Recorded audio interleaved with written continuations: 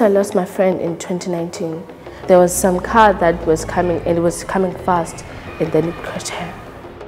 Early this year, I lost a child in my class through car accident. The child died on the spot. And it was very, very bad. Very, very bad. I'm so sorry for your loss. And I'm sorry. And she was your friend. What do you miss most about her? Everything. Yeah. I mean, we used to like playing, walk together. So I would say talking to her.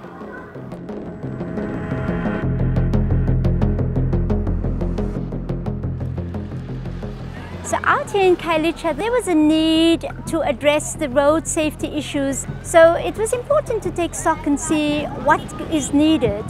And with the help of the FIA Foundation, to work towards getting children safer journeys to schools. As you can see, it's very busy. And we've got kids that have been in school all day and are now going home. Before the project came about, there was really nothing to keep them safe. But now we have the road humps, we have the raised crossings. It's been a tremendous effort all round, really bringing all the stakeholders together, bringing in the authorities, bringing in the community stakeholders, the teachers, the parents as well.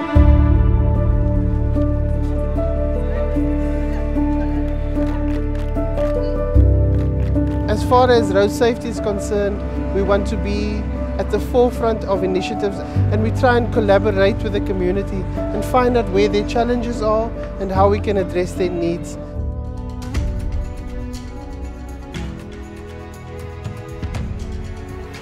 I took pictures of rubbish in the road and houses that are built in pavements.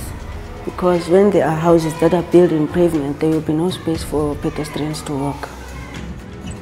There's a lot of dangerous things, like there are potholes in the road. So when a car tries to avoid it, it may hit you. I feel like a lot of the times adolescents and young people feel unheard. What would you want to happen for you to feel safe, for you to feel protected every time you leave home? I think mostly it's road safety, yeah.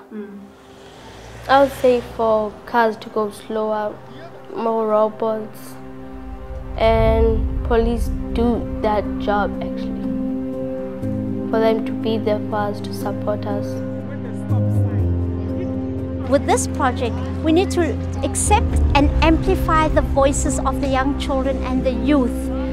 And if we are not going to take cognizance of what they are saying and translating it into action, what kind of future will these young individuals have ahead of them?